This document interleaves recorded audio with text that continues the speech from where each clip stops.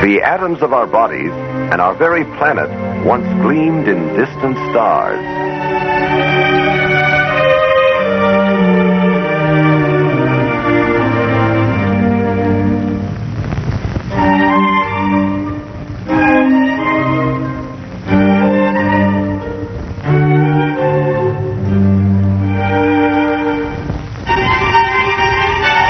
There exists, though, among the stars and galaxies of our universe, an object that neither reflects nor casts light, that instead devours light. This object is a black hole. Some say that black holes are tunnels, stargates in time and space. Through such gates we might travel to the past, the future, or even distant parts of the universe. It has been said that other dimensions might exist within a black hole, or that we might find there another universe parallel to our own. Join us as we journey in a starship of our imagination beyond the visible universe as we search for black holes.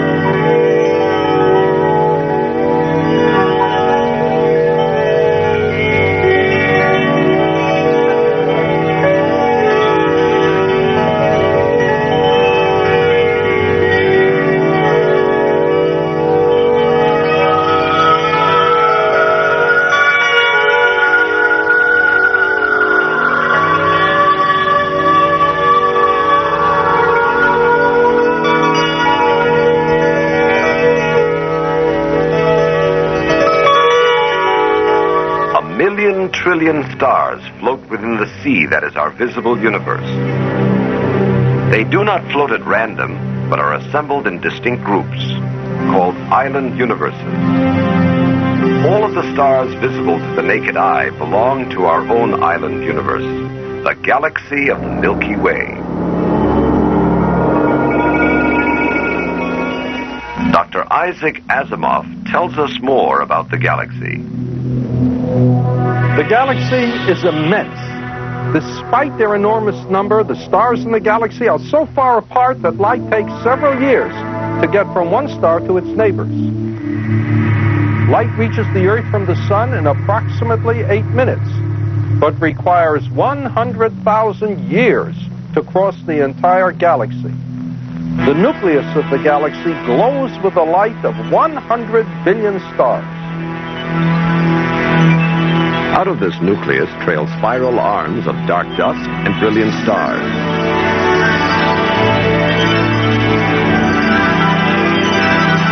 Scientists believe that floating in space with these ordinary stars, these glowing balls of gas, are billions of tiny dark interlopers, black holes in space and time.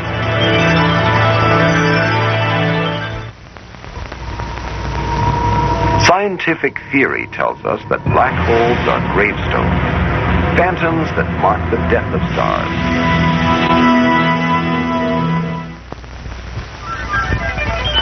Stars, like people, are born, live for a time, and then eventually die.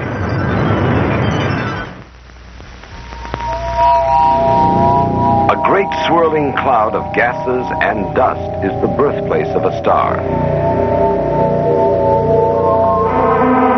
A star's stable lifetime is a balance between two forces: thermal pressure pushing out on the star and gravitational pressure pushing in. Eventually, no energy remains to fight the inward pressure of gravity. Massive stars then explode in a fiery supernova.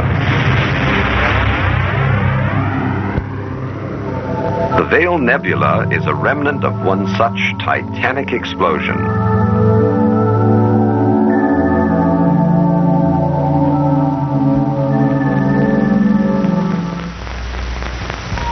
If the core of the supernova is very massive, it is doomed. Gravity overwhelms all other forces. The matter of the star is crushed out of existence as it collapses utterly, vanishing into the baffling ruin known as a black hole.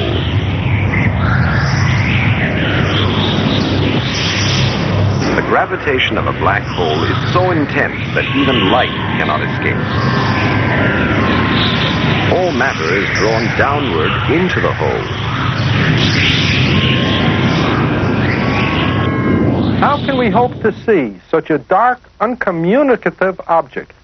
Since the black hole itself is utterly black, we must observe the matter around it. Professor Kip Thorne, an astrophysicist at the California Institute of Technology, tells us how we might detect black holes. Roughly half the stars in the universe are in double systems. In such a system, two stars orbit around and around each other, each attracted by the gravitational pull of the other. One of those stars may be a black hole, and the other may be a normal star. When the normal star ages, it begins to expand, growing larger and larger, and beginning to dump gas onto its dark companion. That gas doesn't fall directly onto the companion. Rather, it swirls around and around the companion like water in a whirlpool, forming a gigantic accretion disk. That accretion disk has friction, such tremendous friction that it gets heated up to a temperature of 10 or 100 million degrees, and then shines forth brightly with X-rays into the external universe.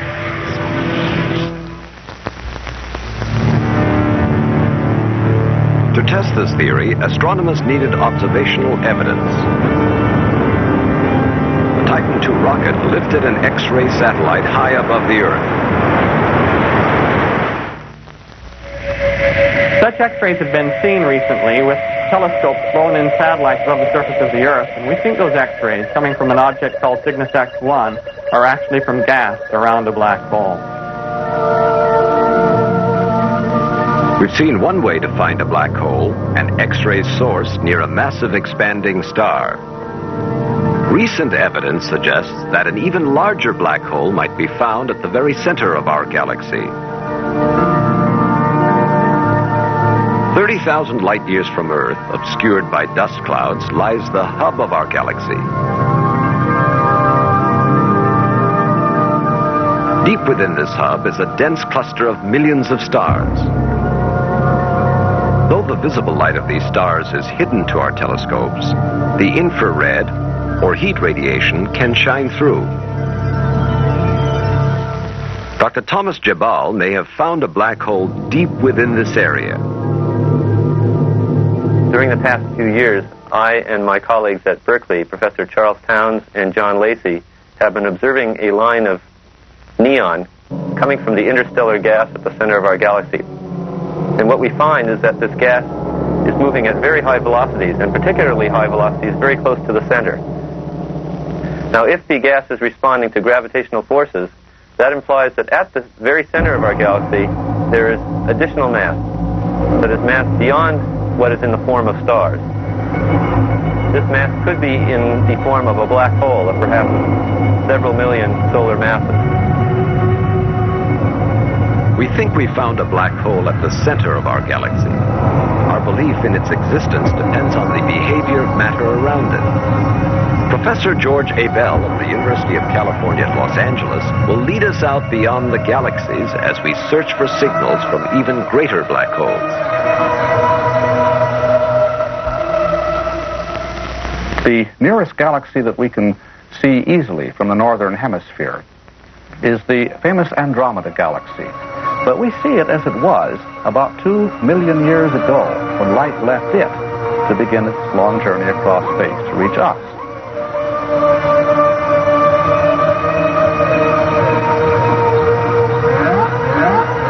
Since light takes time to travel, the farther away a galaxy, the farther back in time we are looking. As we look deeper and deeper into distant space, more great clusters of galaxies are visible, stretching away beyond the reach of our greatest telescopes. Light reaching us from the farthest visible galaxies has been traveling for 5 billion years, 1/3 the age of the universe. Even beyond these galaxies lie objects trillions of times brighter than our sun, the quasars. Might these quasars, in all their brilliance, be another way to find black holes? At the James Lick Observatory, astronomers seek answers to the ancient riddle of the quasars.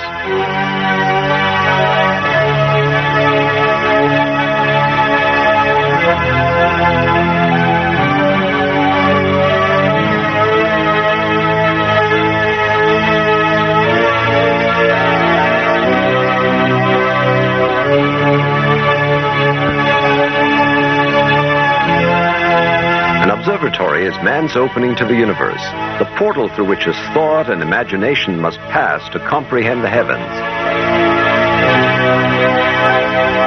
Ray Bradbury gives us a personal view of astronomy. The question is asked constantly, why bother with astronomy? Why bother with space at all? Why bother with space travel? The question has to be answered in terms of immortality. In other words, we're curious about the stars, we're curious about the universe, because since we came out of the cave, since we developed our philosophy, we have worried about death, haven't we? We've had to imagine heavens for ourselves. And now suddenly, in the space age, a remarkable change has occurred in our thinking.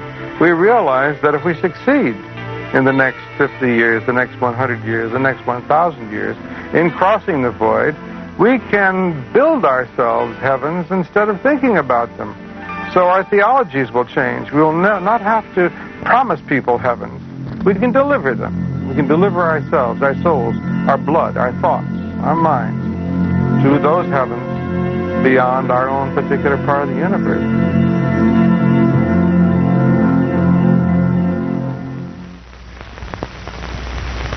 The observation night has begun. Okay, Harlan, I'd like to set on... An astronomer relays the position of his star to a night assistant on the dome floor. 13 hours, 54 minutes, 53 seconds, and deck plus 2604. Okay.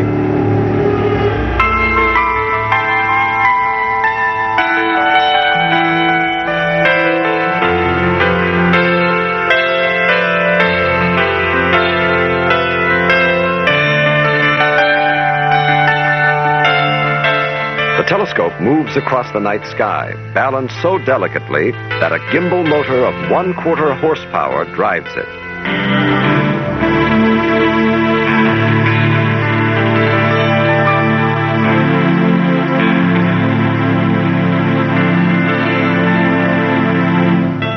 In a reflecting telescope,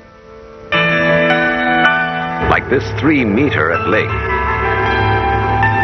starlight is gathered by the large primary mirror and reflected to a smaller convex mirror at the top of the telescope. Light reflected by the convex mirror travels back down through a small hole in the center of the primary mirror. Here below the telescope, a diffraction grating spreads the light into a colorful spectrum, which tells the astronomer about the nature and behavior of the cosmic gases he is observing. Average stars, like the sun, radiate mainly in the visible. Hot stars in the ultraviolet, and cool, faint stars in the infrared. Beyond the visible spectrum lie X-ray and radio waves.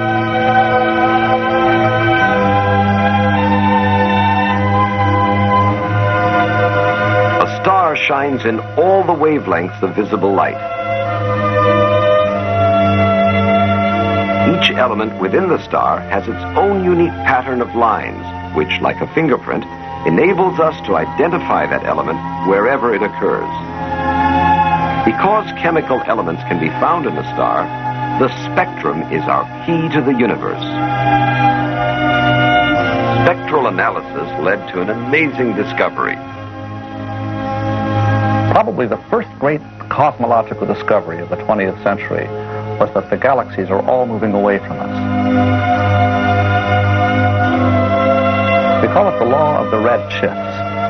It was discovered by Hubble, 1929. The red shift means that the spectral features, the lines, the features in the rainbow of colors you get when you spread the light out with a spectrograph, are shifted to longer wavelengths. And this indicates motion away from us due to the so-called Doppler effect. The redshift indicates distance. The further away a galaxy, the further to the red its light is shifted. So quasars, having among the largest redshifts of any of the objects known in the universe, must be very far away, out among the most remote galaxies and beyond galaxies that we can recognize as such.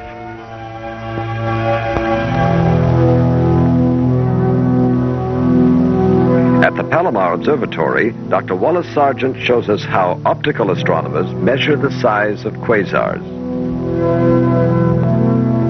The most remarkable thing about quasars is that not only are they very distant, but they also seem to be incredibly small.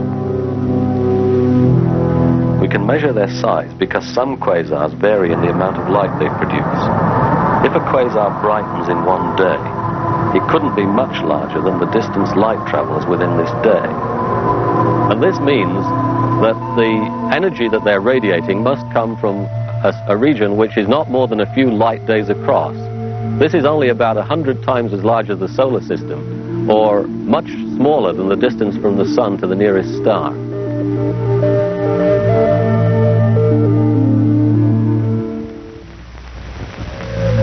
Quasars, then, are a riddle. How could a small star-like object be brighter than 1 trillion stars? What could power it? Dr. Tony Reedhead of the Owens Valley Radio Observatory tells us how another type of astronomy aids us in answering the riddle of the quasars. Stars, galaxies, and quasars emit not only visible light, but also longer wavelength radio waves. Radio observations led to the discovery of quasars in 1963. We use huge dishes to observe these radio sources deep in space.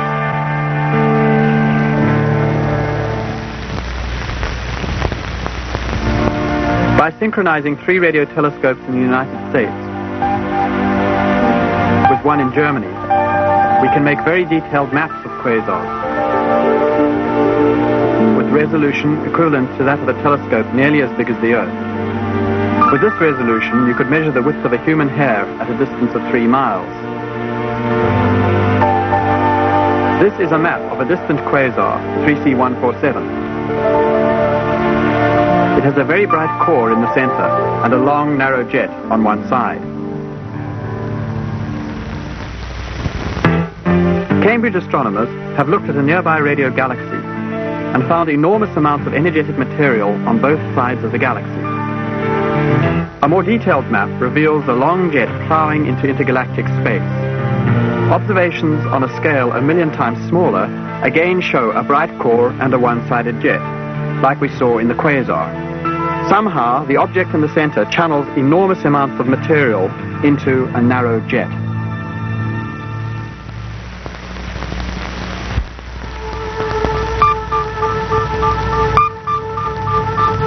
At the Goldstone National Observatory, Dr. Marshall Cohen has made further radio observations of quasars.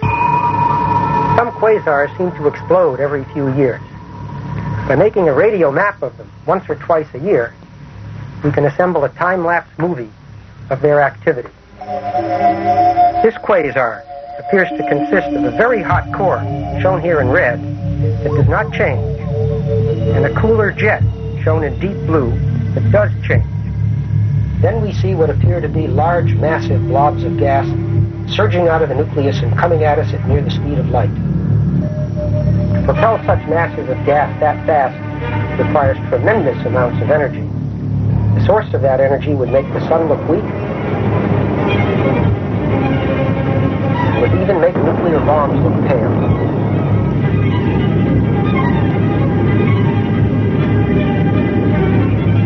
No question that we're dealing with a very large explosion.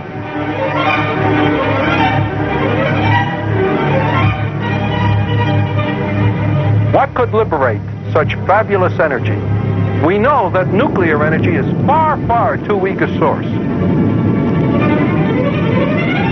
Only gravitation can convert so much mass to energy in such a small place.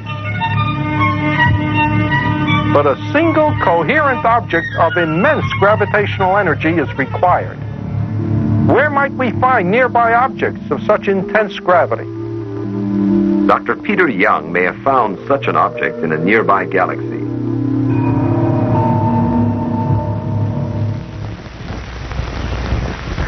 We chose the galaxy M87 for our observations because it is the nearest giant galaxy with an energetic nucleus. An immense jet of gas comes out of the center. If a black hole at the center of M87 is causing this jet, we would expect stars in the center of the galaxy to be influenced. Observations confirm this idea. Stars near the center move more rapidly under the influence of a point mass equivalent to billions of suns. As the stars are pulled in by this mysterious mass, they crowd more closely and brighten the center of the galaxy. We believe this mass to be a supermassive black hole.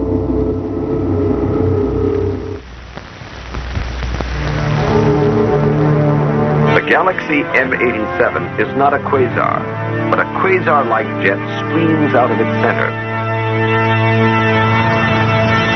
How then does a black hole power a quasar?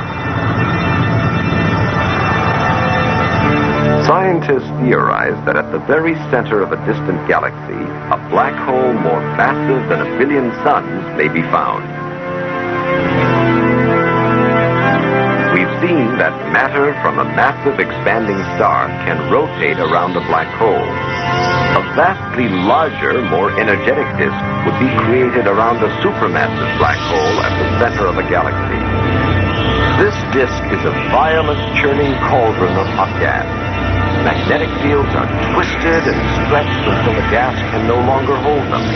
They erupt whip-like, releasing energy in violent beams. The electric and magnetic fields of the gas thread the black hole and are pulled around by it.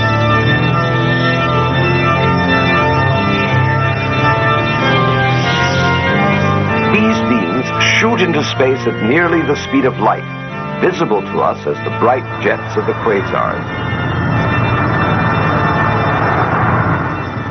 We have found our culprit then, the murderer of the center of galaxies, a supermassive black hole. Perhaps up to half the matter it swallows can be converted to the stupendous display of energy that is a quasar. A beacon so unimaginably brilliant that it can be seen 15 billion light years distant by people in a universe 15 billion years older. What of the future? Our future? Could a black hole nibbling from within devour our entire galaxy? The answer is no, for our galaxy and M87 have survived for 15 billion years without ill effect.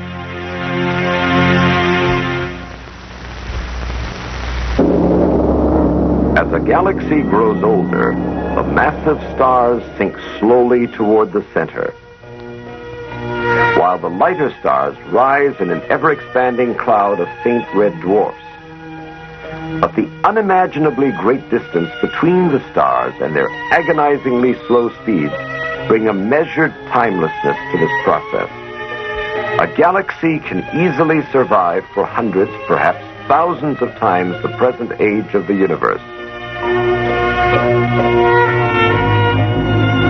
Only a small fraction of stars near the center will be captured and destroyed by the whole.